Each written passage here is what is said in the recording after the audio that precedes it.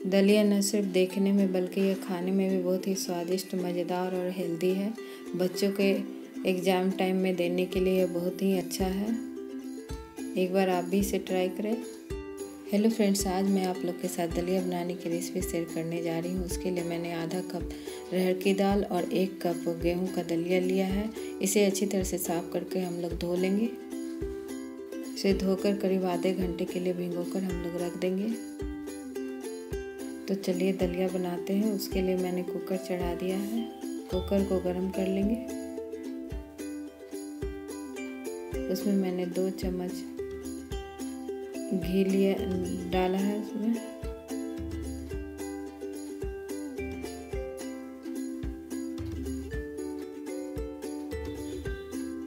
आप इसमें तेल भी डाल सकते हैं। अब उसमें जीरा डाल देंगे, करीब आधा छोटा चाय चम्मच के बराबर जीरा, और थोड़ी सी हरी मिर्ची डाल देंगे, और करीब 1 छोटा प्याज काटकर और 3-4 लहसुन की कलियां छिलकर काटकर डाल देंगे उसमें।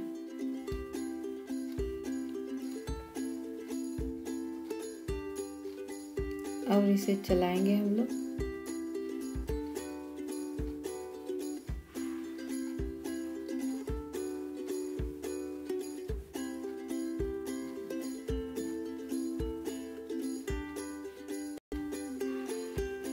अब इसमें थोड़ा सा हींग डाल देंगे हम लोग।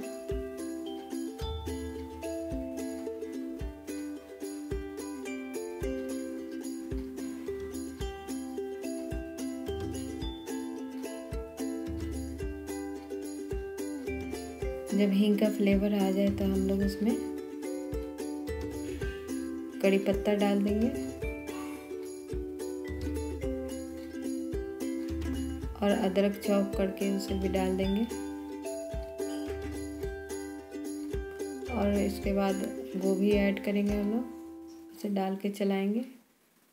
मैंने गोभी के छोटे छोटे टुकड़े कर लिए हैं।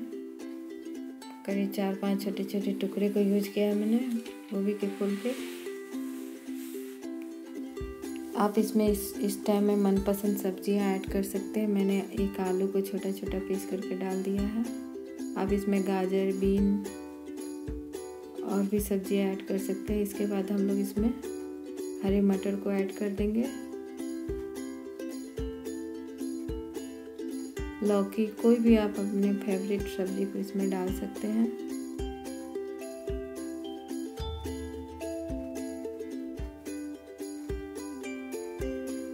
अब इसमें सभी मसाले थोड़े थोड़े डाल देंगे हम लोग। मैंने एक छोटा चम्मच हल्दी, करीब आधा चम्मच मिर्चा और करीब आधा से थोड़ा सा कम धनिया डाला है मैंने। अब इसे अच्छी तरह से चला लेंगे हम लोग।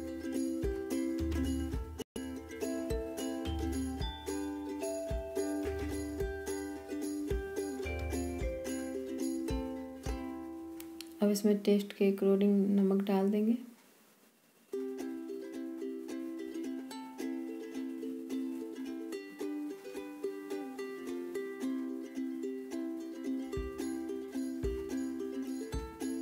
नमक डालकर अच्छी तरह से चला लेंगे इसे। अब टमाटर डाल देंगे। टमाटर को मैंने काट कर अच्छी तरह से धोकर काट कर डाल दिया इसमें। अब इसे डालकर थोड़े पकाएंगे।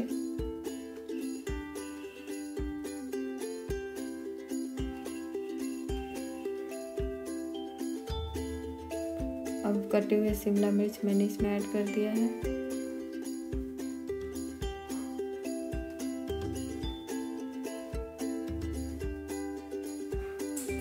अब इसमें जो हमारे दलिया धो के रखे थे उसे हम लोग इसमें ऐड कर देंगे।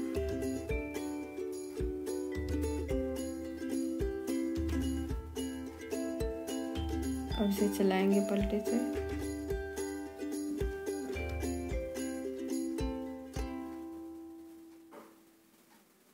अब मैंने इसमें टेस्ट के लिए थोड़ा सा सांभर मसाले को ऐड किया है।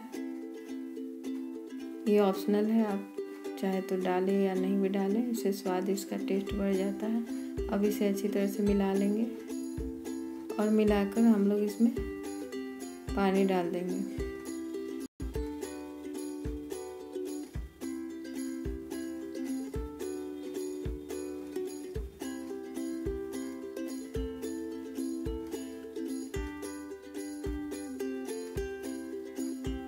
दलिया के ऊपर करीब 1/2 सेंटीमीटर इतना ही पानी रहना चाहिए। पानी हम इतना डालेंगे ताकि दलिया अच्छी तरह से उसमें भीग जाए और उसके ऊपर से थोड़ा सा पानी रहे बस। और इसे ढक्कन लगा देंगे। ढक्कन लगाकर प्रेशर लगाएंगे।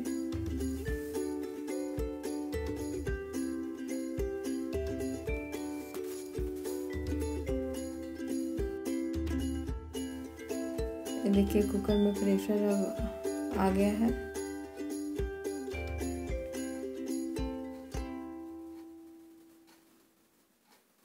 अब हम लोग इसके चूल्हे को फ्लेम को लो करके करीब 3 से 4 मिनट तक इसे पकाएंगे। उसके बाद गैस के फ्लेम को बंद कर देंगे। देखिए कुकर ठंडा हो गया हमारा। ये देखिए देखने में कितना सुंदर लग रहा है। दलिया हमारा तैयार है। अब इसके ऊपर से हम लोग धनिया के पत्ते से गार्निशिंग कर देंगे। अब हमारा दलिया सर्व करने के लिए बिल्कुल तैयार है। ये देखिए कितना स्वादिष्ट दलिया बना है। न सिर्फ देखने बल्कि ये बहुत ही हेल्दी है। इसे बच्चों को आप एग्जाम टाइम में दे सकते हैं। इससे उनके शरीर में आलस नहीं आता और ये बहुत पौष्टिक होता है। आई होप आपको मेरी ये रेसिपी ज़रूर पसंद आई होगी।